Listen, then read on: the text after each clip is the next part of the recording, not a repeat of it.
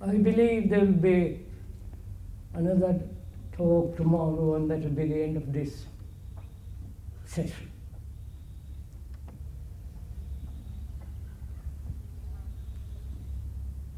We have been talking over together in the last 4 meetings that we have held here about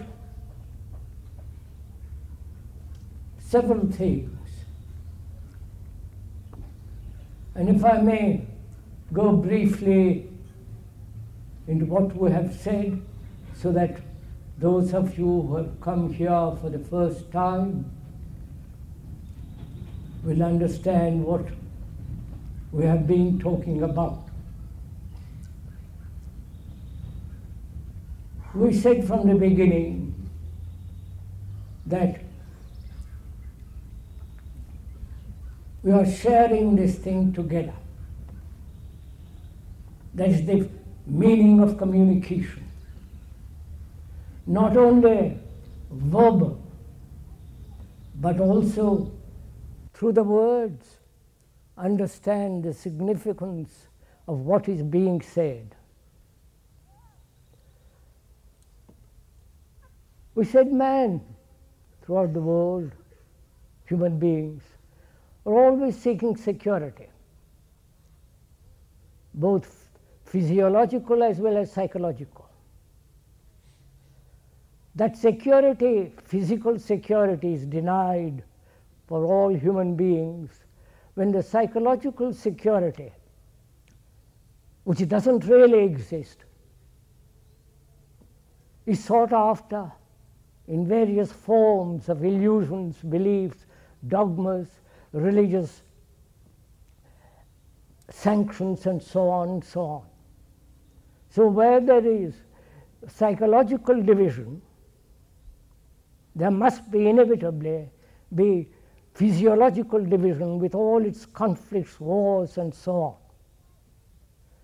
And also we were talking about the suffering of man, the tragedy, the inhumanity of man to man.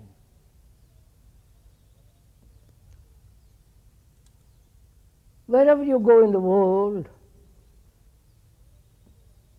it doesn't matter whether it is in India, Europe, or Russia, or China, or in this country, human beings psychologically are more or less the same.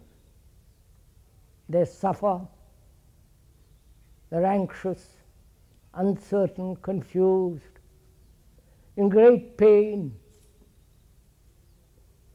ambitious, fighting each other everlastingly.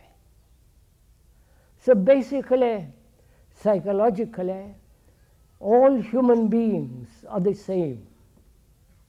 So one can, with reason, logic, say that the world is you and you are the world. And I think this is very important to understand, because we are going to discuss, after brief resume of what we have talked about, we are going to the question, again sharing together, investigating together, traveling together, exploring together, the question of love and its relationship to suffering, and if there is time, to go into the enormous question of what is death. So we have been saying that the world is you and you are the world. That's an absolute fact when one goes into it very deeply. And our consciousness, which is the whole movement of thought, which is called consciousness, and its content. The contents are the desire for power, position, security, the wounds and the hurts that we have received from childhood, and the question of fear, guilt. And also we have talked about the other day, the last time that we met here, the problem and the question of the pursuit of pleasure. We were saying that fear and pleasure are the two sides of the same coin. And without understanding the whole structure and the nature of pleasure based on desire, we will never understand or live a life in which there is love. That's what we briefly said in a more detailed way the last time that we met here.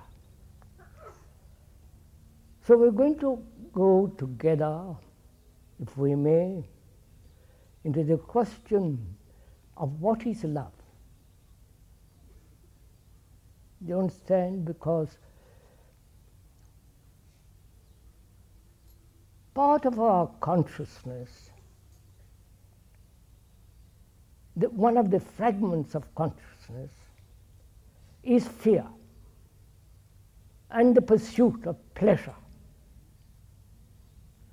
So, is love a fragment of our consciousness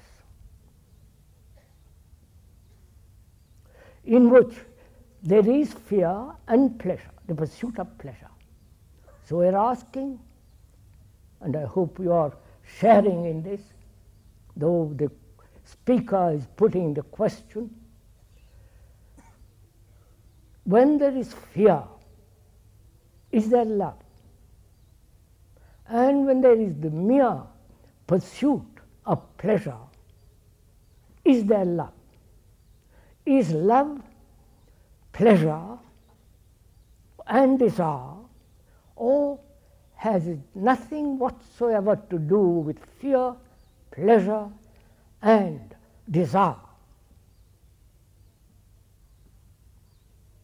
We are going together explore this very complex problem. Our minds and the brain, if you observed it for yourself, brain in the sense, though the speaker is not an expert or a specialist in the brain structure and so on, but one can observe, read this whole history of mankind in oneself, if one has the capacity, the energy, the drive, the passion to find out. Because you are the whole history, the story of mankind. And so you are the world, and the world is you. Our brains, through constant habit, in which it has found security, has become mechanical. I do not know if you have not observed it. Mechanical in the sense, habitual, following certain definite pattern, repeating that pattern over and over and over again in a different field, but it's still a pattern. And the routine of daily life. The brain has become, if you observe, mechanical. The repetition of pleasure, the burden of fear, and not being able to resolve it. So gradually, the brain, or part of the brain, has become mechanical. Mechanical in the sense we are using the word repetitive, both biologically as well as psychologically, repetitive, caught in certain patterns, of belief, dogma, ideologies, the American ideology, the Russian ideology, the ideologies of India, and so on. Where there is the pursuit and a direction which becomes mechanical, the mind and the brain deteriorate. Please follow this, if you will, kindly. When we live a life that is repetitive, however pleasant, however desirable, however complex, a repetitive life, which is the same belief from childhood to death, the same rituals, whether it is church or the temple or wherever it is, the rituals, the repetition of it over and over and over again, the repetition of pleasure, sexual or the pleasure of achievement, the pleasure of possession, the pleasure of attachment, all these make the brain deteriorate because they are repetitive. I hope you understand. We are meeting each other this question. So, as long as there is the pursuit of pleasure as a repetitive process and the burden of fear, which man has not resolved but has run away from it, escaped from it, rationalized it, but it still remains, we are saying that the brain or part of the brain deteriorates. And this is very important, it seems to me, to understand. Because here is a country that's very young, historically speaking. And is it already deteriorating? Or is there a new life being born, regenerative, creative, not in the technological sense, not in the inventive sense, not in writing new books and new ideas, but a mind that is not, a brain that is incapable of repetitive way of life. That repetitive, pursuing pleasure everlastingly does bring about the deterioration of the brain, if you have observed this. And I hope in talking over together, you are observing your own mind. The words that the speaker is using and the speaker himself, please use the words and the speaker as a mirror in which you see actually, factually, not theoretically, not as an idea, but actually use him as a mirror in which you see without distortion. And then, when you see without distortion, you can destroy the mirror. You follow? So the mirror doesn't become the authority. You're following all this? So we are not exercising any authority whatsoever. Because in spiritual matters, in the matters of that which we are going to go into, any kind of authority, any kind of following, any kind of acceptance as a guide does destroy the total perception, and therefore the perception of what is true. So that is clearly understood, that the speaker is not your guru under any circumstances. And gurus in this country are becoming a nuisance, to put it mildly. And there are gurus in India by the thousand. And so they're destroying that country. Because they accept followers, they assume the authority as though they knew everything, but they are traditional, following a certain pattern, rituals, and all the rest of it. What we are saying is something entirely, totally different. So together we are going to question, explore, investigate, and find out for yourself, not through the speaker. Find out for yourself, so that you are free human being.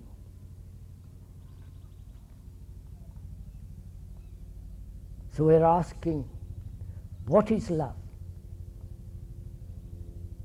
Is it pleasure?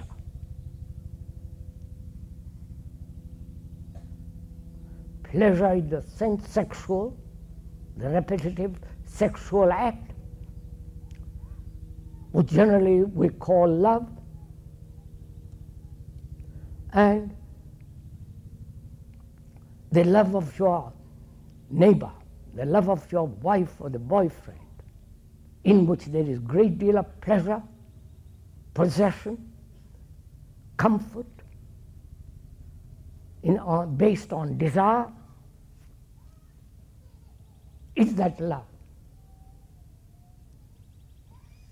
Where there is possessive attachment to another, there must be jealousy, there must be fear, and basic antagonism. Right? These are obvious facts.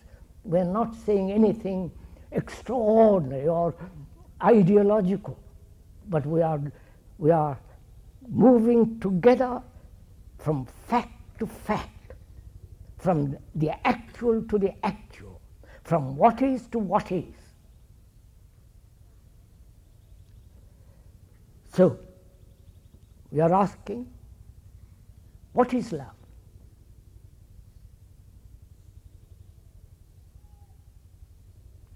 Do you love your wife or your girlfriend or boyfriend? When I use husband and wife, it implies both, so I won't repeat it over and over and over again. Man and woman.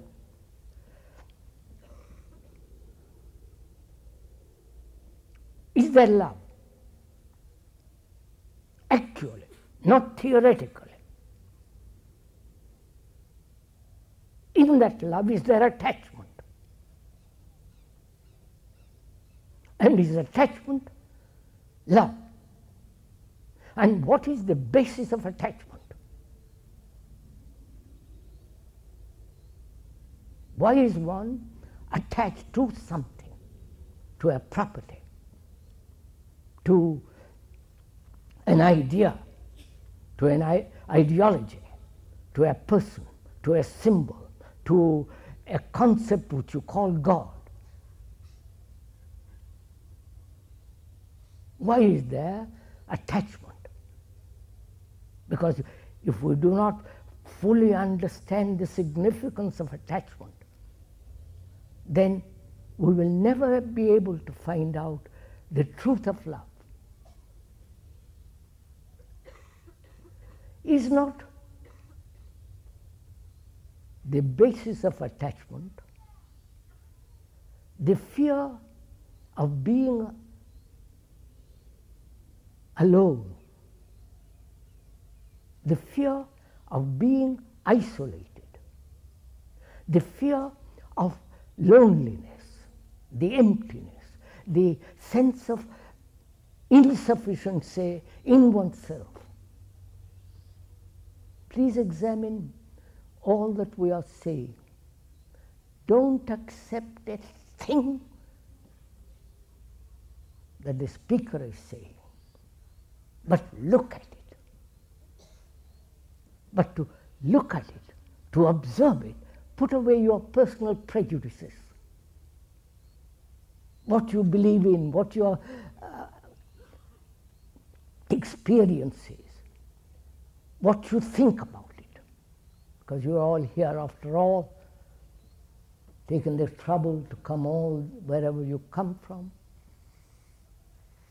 to find out what the speaker has to say. But if you are full of ideas and conclusions about what you think love is or don't think what love is, then there is no possibility of communicating with each other. So,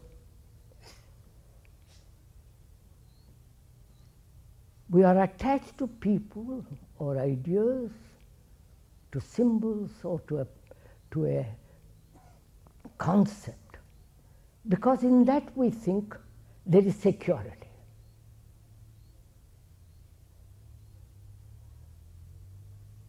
Is there security in any relationship? You understand my question? Is there security, which is really the essence of attachment, in your wife or husband? And if you want security in the wife or the husband or the girl, and so on, then what takes place? You must possess, legally or not legally. And where there is possession, there must be fear of losing.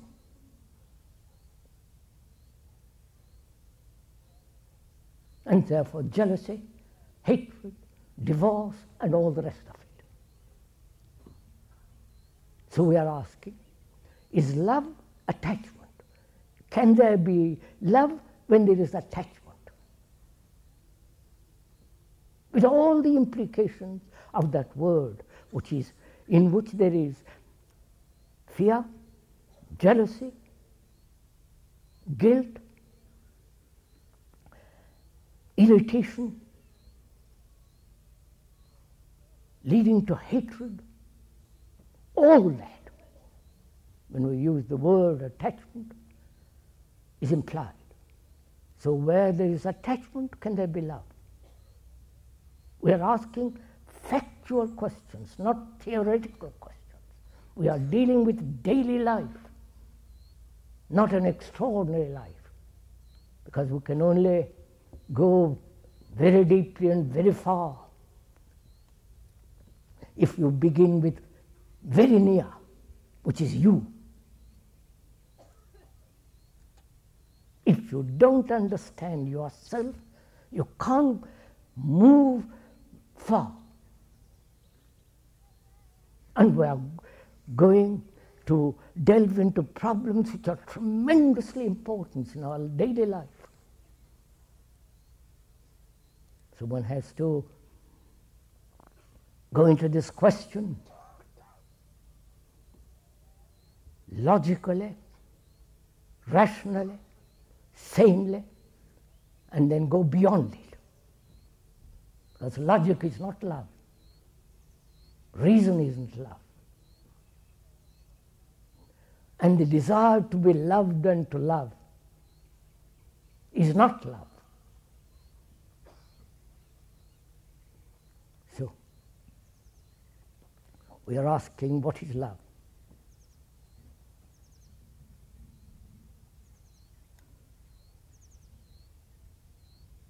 And we are saying that the negation of what is not love in daily life, every moment of your life, the negation to put aside what is not love, then out of that negation comes the positive thing called love. Do you understand? We are understanding each other. Not theory, not verbal understanding, but actually in our daily life. Otherwise, if you do not know how to love, if there is no love, then our society, the structure of our society becomes immoral as it is. And if you love your children, will be totally different. So one asks, if you were a parent, do you love your children? If you have children. Or you are merely attached to them while they are very young,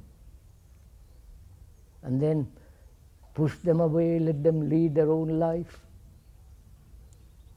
and having no relationship with you as the parent. And so, where there is no love, you'll have wars. Your children will be killed and maimed, and the other people's children will be killed and maimed. This is what is actually happening in the world.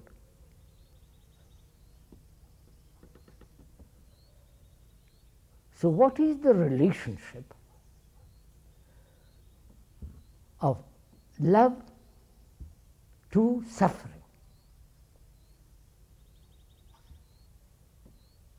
You understand my question? Because we are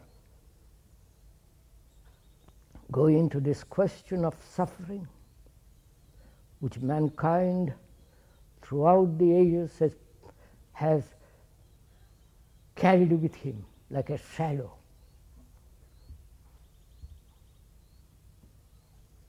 We are not philosophizing. Philosophy means the love of truth, the love of wisdom,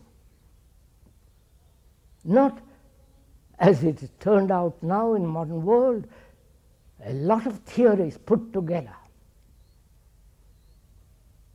Clever philosophers use their brain and their thought, always thinking. So thought has become extraordinarily important. And as we discussed the other day, thought is a fragment. It's very limited. And thought cannot solve this problem of what love is. Thought cannot cultivate love, because thought is a fragment. Thought is the movement of time from here to there, both physiologically as well as psychologically. A man who says, I am this and I must become that, psychologically, thought has brought about this space which is called time and the measure. So, we are not philosophizing in the modern sense.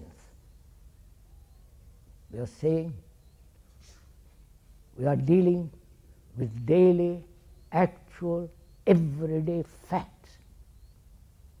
And if we cannot understand them or run away from them, you live the most extraordinary, miserable, conflicting life.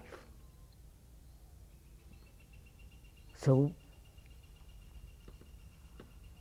we are asking, what is the relationship of love to suffering? What is suffering? Why does man, throughout the ages, suffered?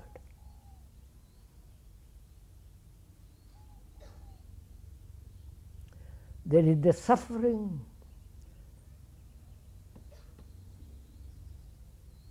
when animals, the earth is destroyed, when the earth is misused, there is suffering.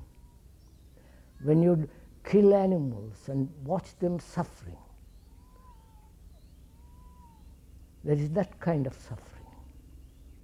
There is the suffering of, if you have ever watched yourself, there is suffering when you see a man who is dishonest, who is crooked, who says one thing, does another. That's another kind of suffering. There is a suffering when someone dies on whom you have relied, whom you think you love, and so on. There is that kind of suffering. Then there is the suffering of physical pain.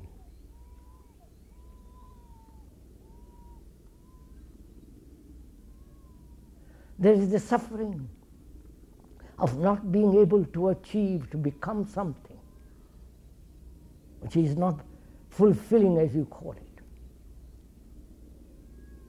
And there is the suffering of human being when he says, I must achieve the greatest worldly possessions, power, money, and there is that kind of suffering. And also there is the suffering which is not self-pity, a suffering when there is the perception what human beings can be and are not. You're following all this? So there is vast human suffering. Wars have brought enormous suffering to mankind. I do not know if you saw some time ago on the television the maimed soldiers returning home. Once I was taken to a hospital where the people who are wounded from the wars in a state of appalling suffering. That is our inhumanity to man. So there is this vast human suffering.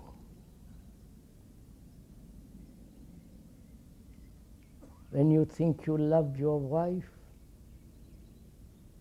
or your husband and he or she turns away from you, there is suffering.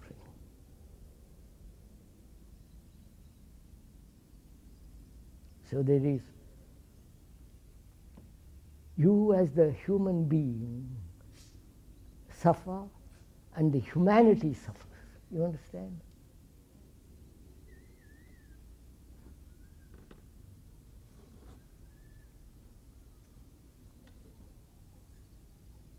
And the mother, the sister and the wife, know everything man has done brings about suffering. The technological advancement has brought great benefits human, but also it brought great suffering. You have watched all this? So what is suffering? Why does man put up with it? Why do you tolerate it? You understand my question? Why do you allow these things to happen?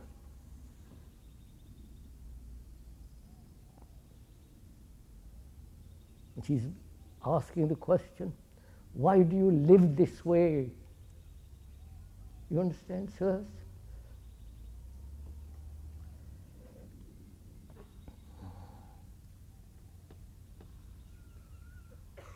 One mustn't become emotional. One must observe these things factually, not escape from them, and then only we'll be able to do something about it. When you make an abstraction,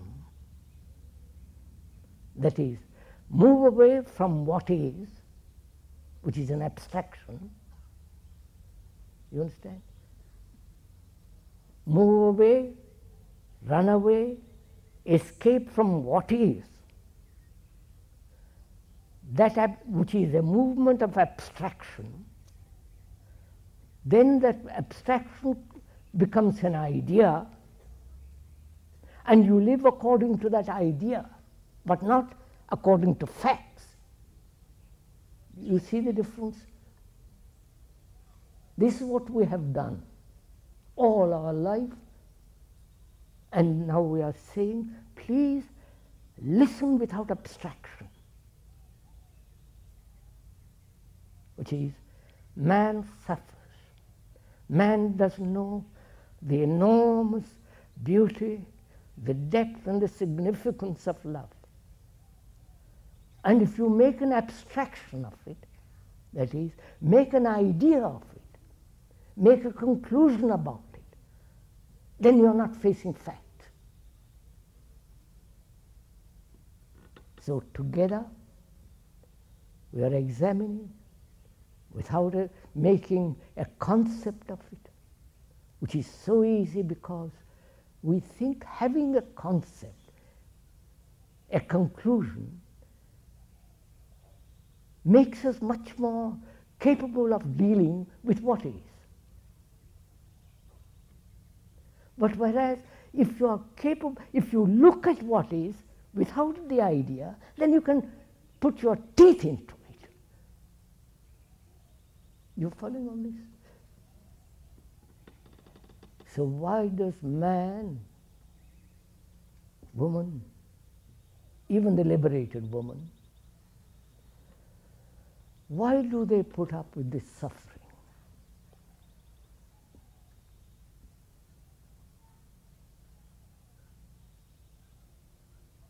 Why worship suffering? Which the Christians do, apparently.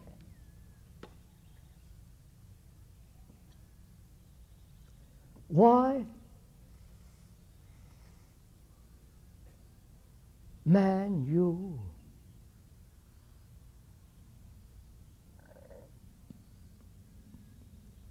comprehend what is the meaning of suffering? Do you understand, sir? What is it that suffers?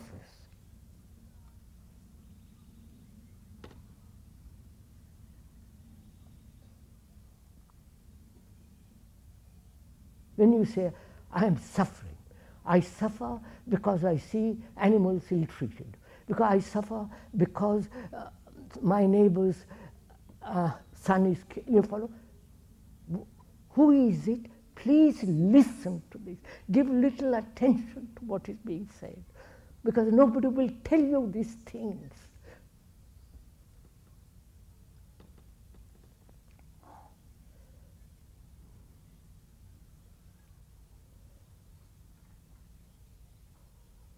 When you say, I suffer, who is it that is suffering? What is the center that says, I am in agony of jealousy, of fear, of a loss?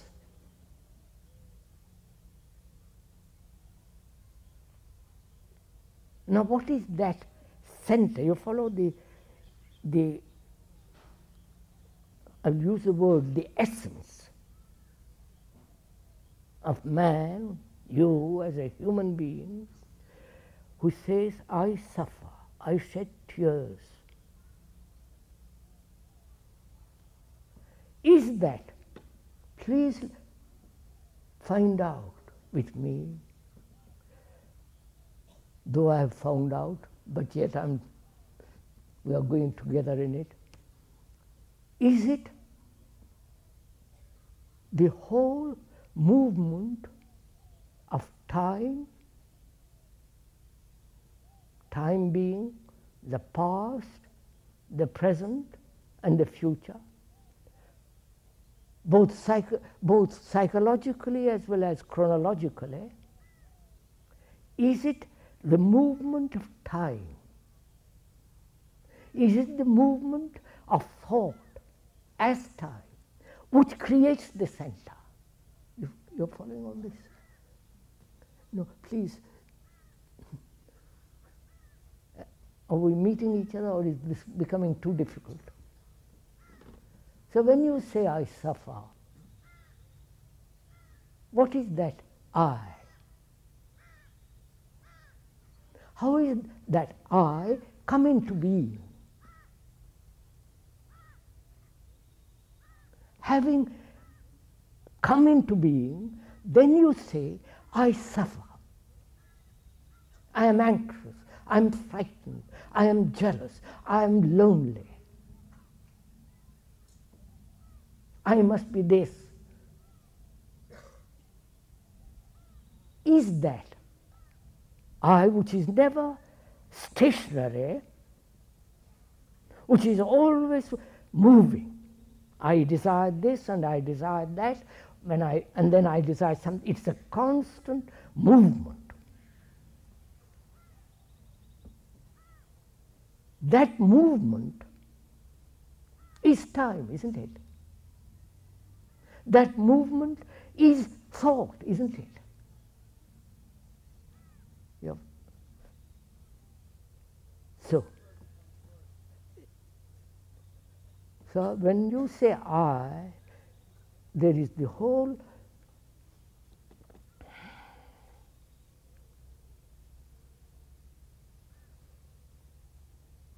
philosophy or whole concept in the Asiatic world. The I is something which is beyond time, or the concept that there is a higher me is still in the Asiatic world. In the Western world, the I has never been thoroughly examined. You have attributed qualities to it. The Freuds and the Jungs and all the psychologists have given a description of it, given an attributes. You follow? But never gone into this question of what is the nature and the structure of the I, which says I suffer. You understand my question? Are you following this? Some of you at least. And we are saying is that I is, as you observe, one day I say I must have that. And a few days later you want something else. There's this constant movement of desire, right? Are you following this? Constant movement of pleasure, constant movement of what you must be, what you want to be, and so on, so on. We are saying this movement is time, right? This movement is the structure and the nature of thought.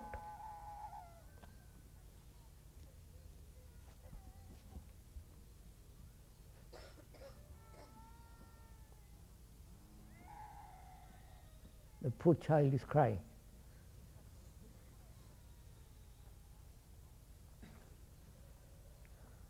So the I who says I suffer is put together by thought. Obviously. The thought says I am K, I am John, I am this, I am that. And thought identifies itself with the structure, with the name and with the form, which is the I. with all the contents of consciousness, which is the I. Fear, hurt, loneliness, despair, anxiety, guilt, the pursuit of pleasure, the sense of loneliness, all that, which is the content of your consciousness, which is the essence of the I. Right? Are you following? So, when you say I suffer, what is that? Is the image that thought has built about itself, which is the form, the name, and all that. Is it that suffers? You're following this question? Because please, if you don't, I will go into it 10 different ways. Because one can be free totally from sorrow. And it's the end, when sorrow ends, there is not only wisdom, but also there is tremendous passion. Not lust, passion,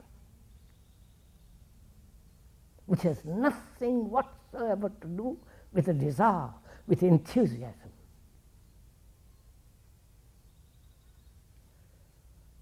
So, without escaping, when you say I suffer, when you shed tears, when there is somebody that you love is lost, is gone, without escaping, running away from this sense of anxiety, loneliness, despair, not to run away from it, but to remain with it totally. You understand? Because sorrow is the summation of energy. You following? No, please don't shake. You don't. You know, any challenge,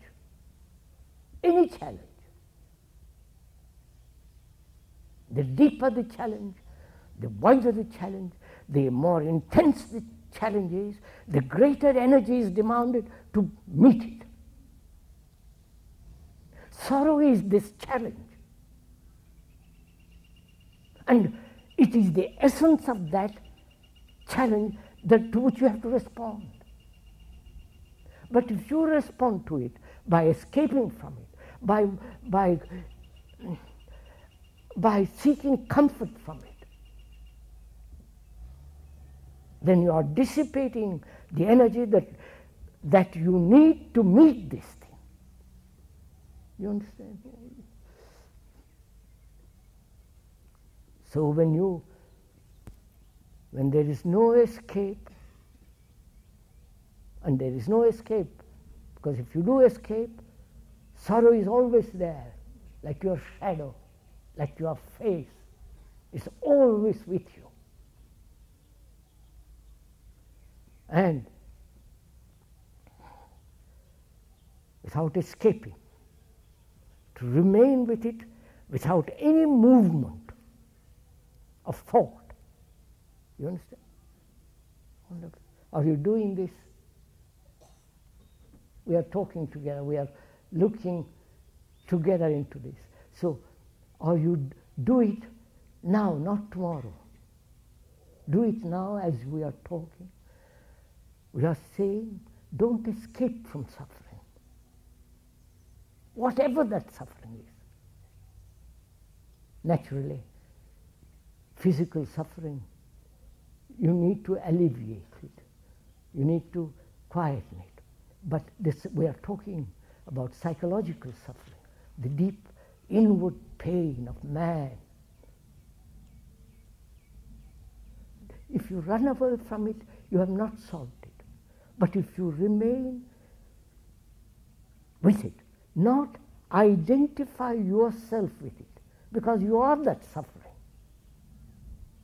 But if you say, I must identify with it, I must accept it, I must rationalize it, you are moving away from the actuality of suffering. You're following all this. Please, sir, please, sir.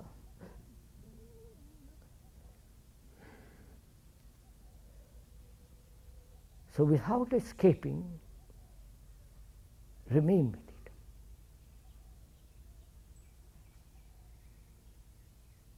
Which means all energy, all your energy is present to meet this extraordinary thing that has happened. And out of that comes passion. The word suffering has its root in passion. In dictionary, if you go into it, I don't want to go into all that. So, there is a solution, there is an ending to sorrow, as there is an ending to fear, completely. Then only there is a possibility to love. Because a man who suffers does not know what love is. But we think that we will learn something from suffering. That suffering is a lesson to be learned.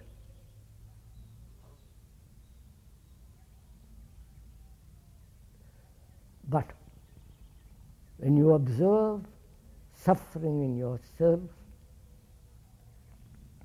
and not escape from it, remain with it totally, completely, without any movement of thought, of alleviation, comfort, just completely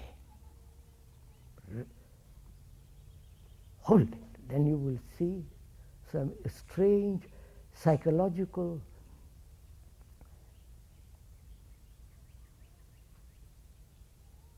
transformation takes place.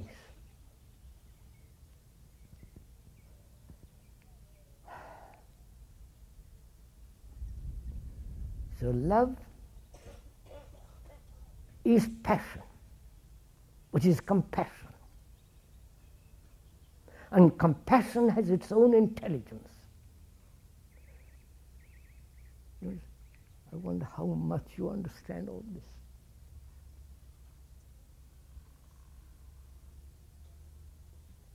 Because without that passion and that compassion, with its intelligence, we are acting in a very limited sense. All our action is limited. Where there is compassion, that action is total, complete, irrevocable. What time is it, sir? 12. Oh, it is 12. Please, it's 12. I want to talk also in relation to this, the question of death.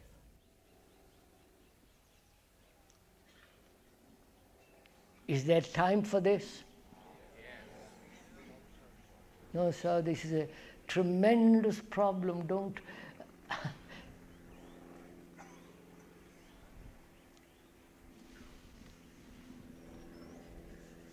I'm not quite sure that you'll understand this. Not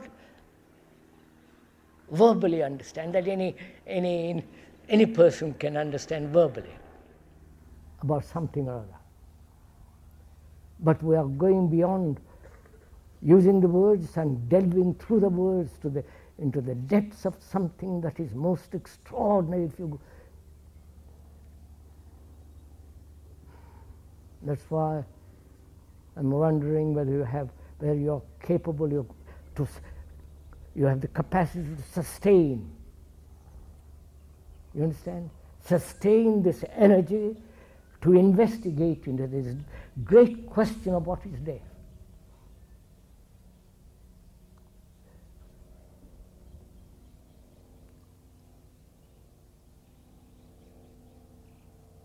Shall I go on? Yes. No, be quiet. All right, sir. I am working and you're not working. You're listening to the speaker, but you're not working with him. If were, your brain would be exhausted.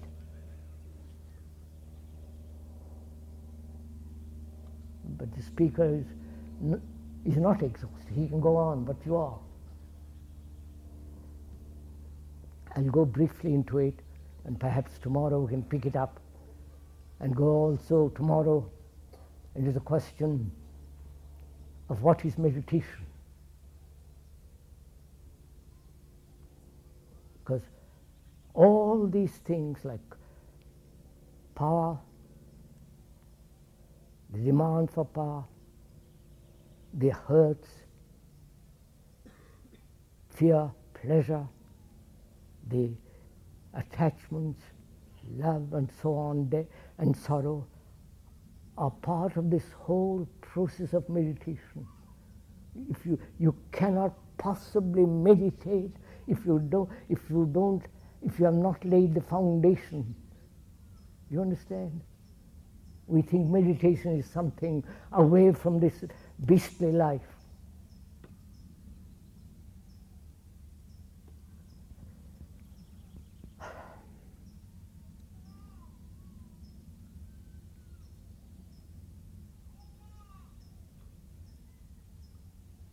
You know, death is something not only mysterious,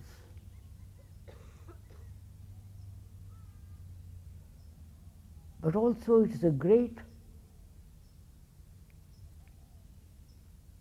act of purgation. Do you understand? You understand the word?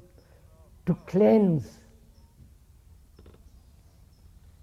I'm using the word, I'm sorry you don't understand the words I'm using, but I'll explain each word as I go along.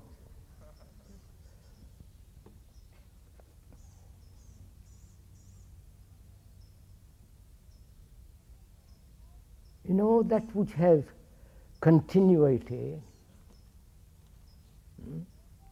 is degenerating. I wonder if you understand this. That which continues, which is repetitive, which is in the same movement, in the same pattern. Whether the patterns may vary according to countries and according to climates, according to circumstances, but it's the same pattern. The moving in any pattern brings about a continuity, right? You see that? And that continuity is part of the degenerating process of man. Whereas when there is an ending to continuity, something new can take place. You understand? This is simple. So we'll go into. You need a great deal of time to go into this question of what is death. Either you can understand it instantly,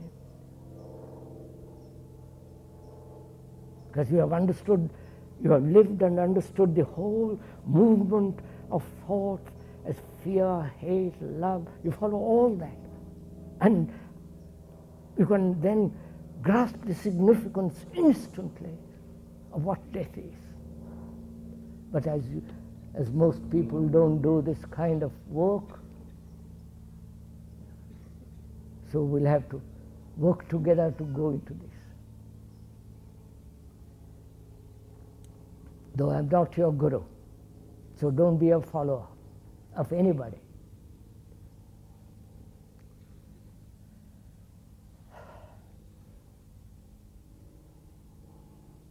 What is death?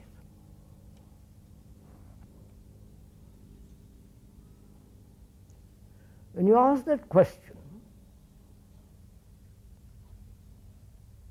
thought has many answers, right?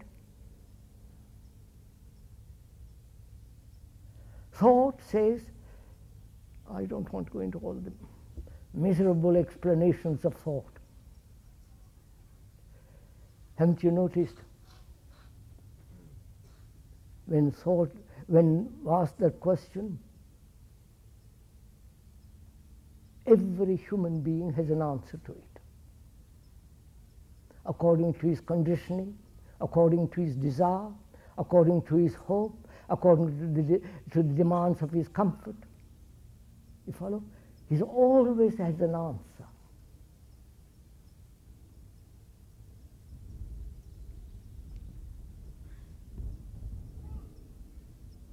So without having an answer, if you can, let's find out, without answering it. You understand? The answer will invariably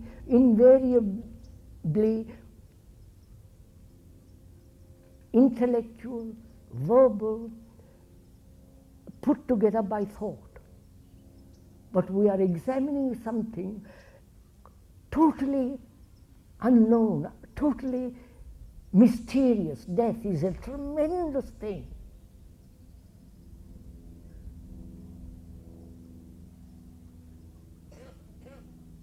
I hope you can do this.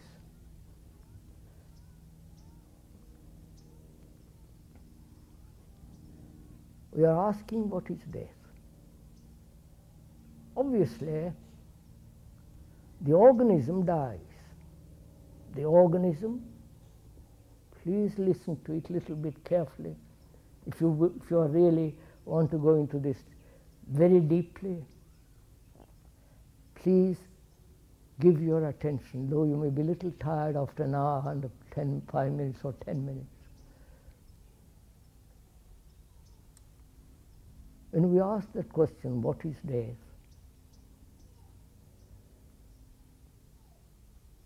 One realizes the organism, the body, with its brain, having been misused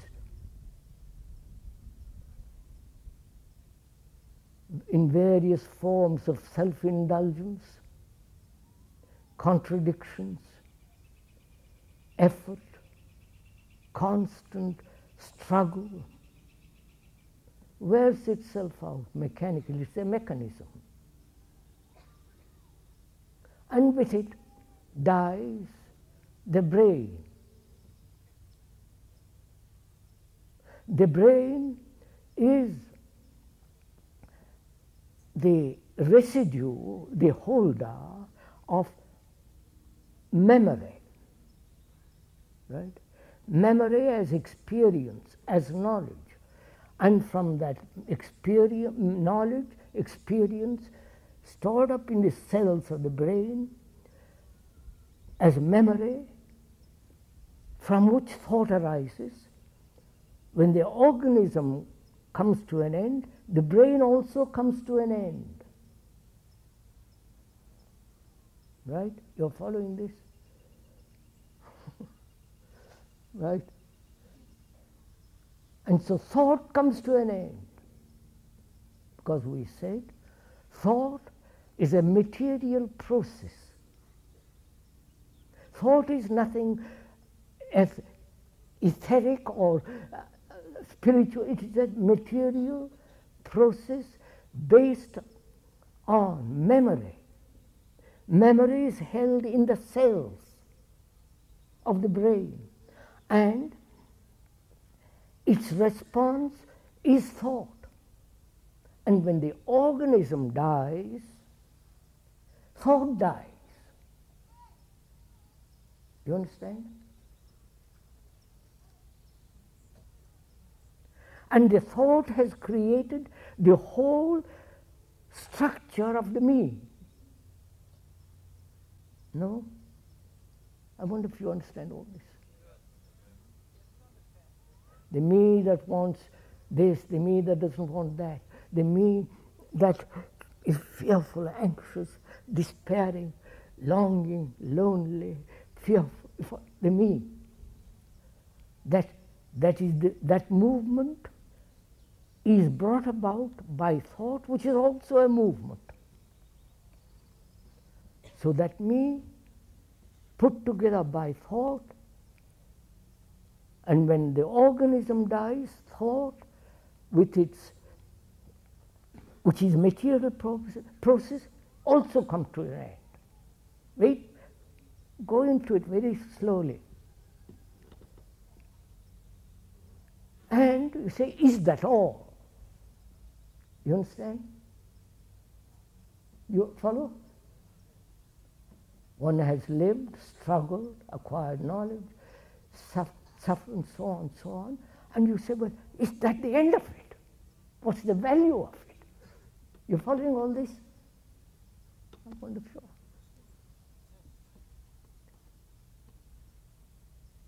What is the value of a human being who has lived, struggled, experienced? Value in the sense, what is the significance of it? Just to live such an ugly, stupid, miserable, wicked life, and then end. You follow? So thought says, no, this is not the end. So thought says, there is another world. That the other world is still the movement of thought. You following all this? So thought invents the other world. The world where you will be happy.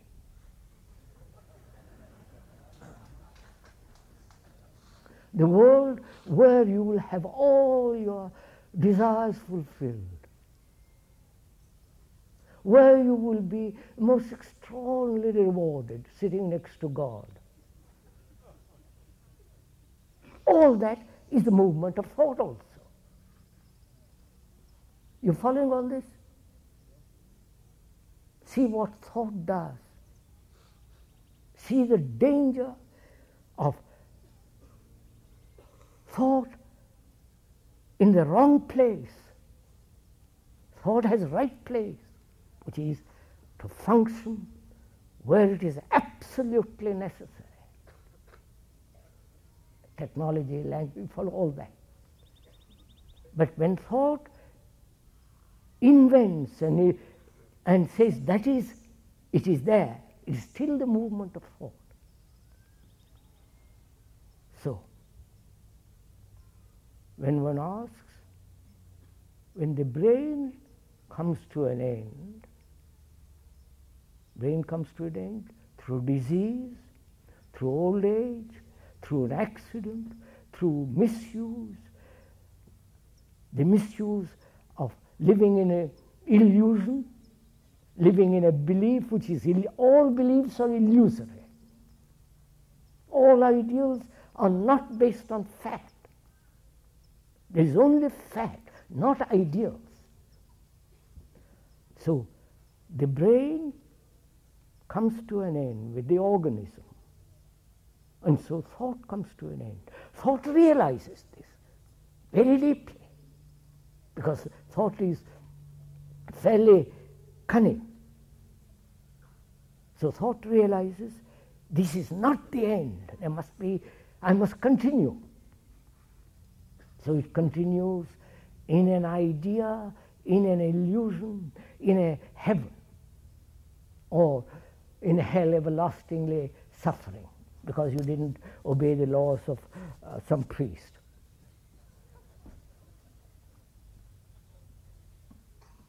So that is, please follow this. So we are saying, is that the whole meaning of living? You understand, sir? Do you understand my question? You bear children, you have pain, you struggle, you go through such misery, wars, hate each other, like each other, and suddenly end. So one says, then what is the meaning of living? You're following all this? One is always asking, again please listen, one is always asking what happens after death. We are asking quite a different question.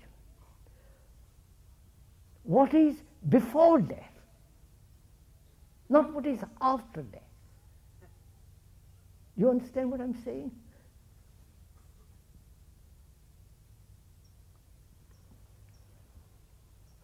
What is before death? Which is your life, right? What is your life? Go to school, college, university, get a job, live, man and woman live together, sex. He goes off to the office, she goes off earning some more money, bear children, pain, anxiety, each man fighting. You following? Going to an office for the next 50 years. What a life you lead.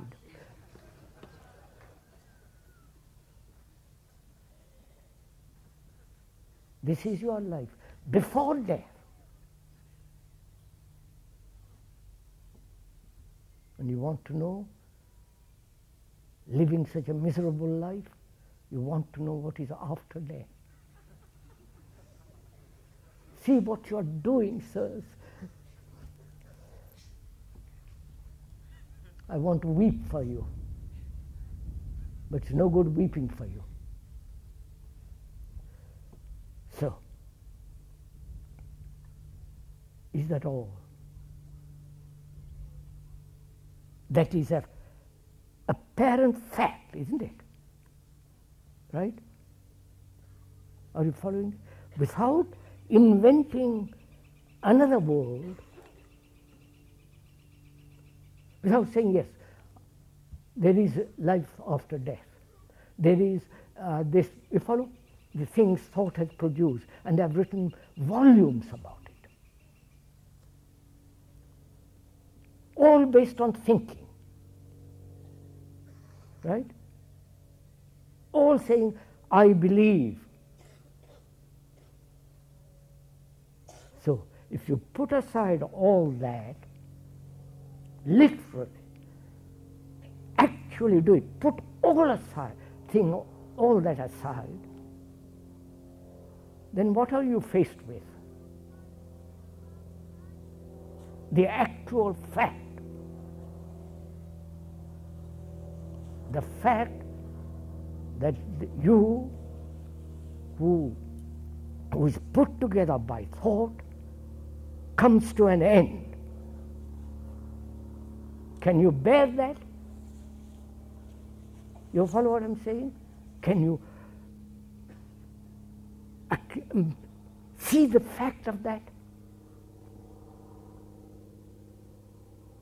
All your anxieties, all your longings, all your, when you die, the brain, which holds thought, comes to an end.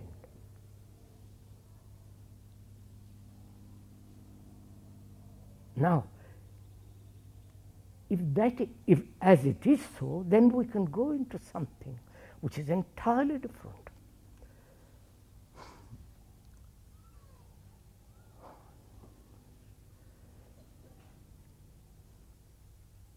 So we are asking,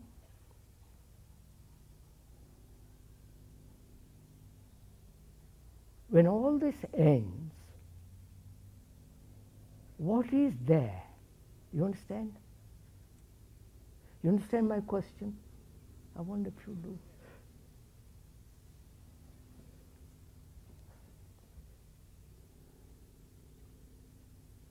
Look, sir, actually, when you are living as you are living now, with vigor, with energy, with all the travail of life, as now, can you live now, meeting death now? Do you understand my question? You understand my question?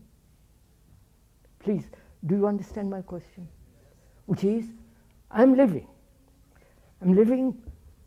with my vigor, energy, capacity, the pain and all the rest of it. I'm living. And death means an ending to that living, right? Now, can I bring the ending into my living? You understood?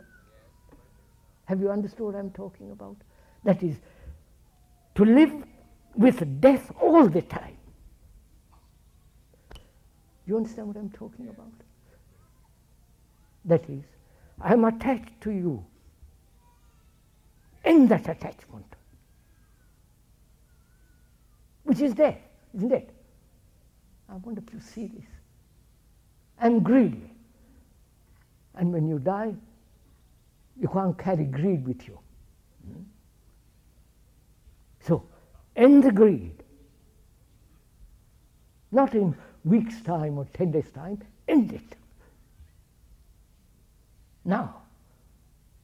So you are living a life full of vigor, energy, capacity, observation, see the beauty of the world, beauty of the earth, and also the ending of that instantly, which is death.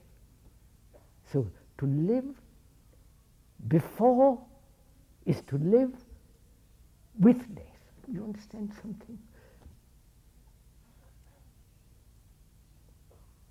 Have you captured something? Which means that you are living in a timeless world. You understand? You are living a life of constant, everything that you acquire, you are ending. So there is always a tremendous movement, not a certain place you are fixed. I wonder if you see all this. Can you do all this? Will you do all this, or you listen and say, well, this is another idea, another concept. This is not a concept. When you invite death, which means the ending of everything that you hold, dying to it each day, each minute, then you will find, not you, there is. Then there is no you finding it, because you've gone. Then you will find, then there is that state of a timeless dimension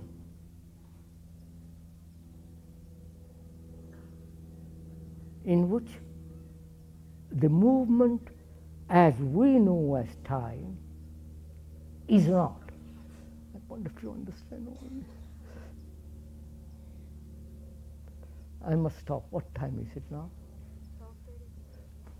12:30. We'll continue with this tomorrow, because this is the depth of meditation. You understand? It means the emptying of the content of your consciousness, so that there is no time. Time comes to an end with his death. You understand? Not 10 years later or 50 years later, but now you.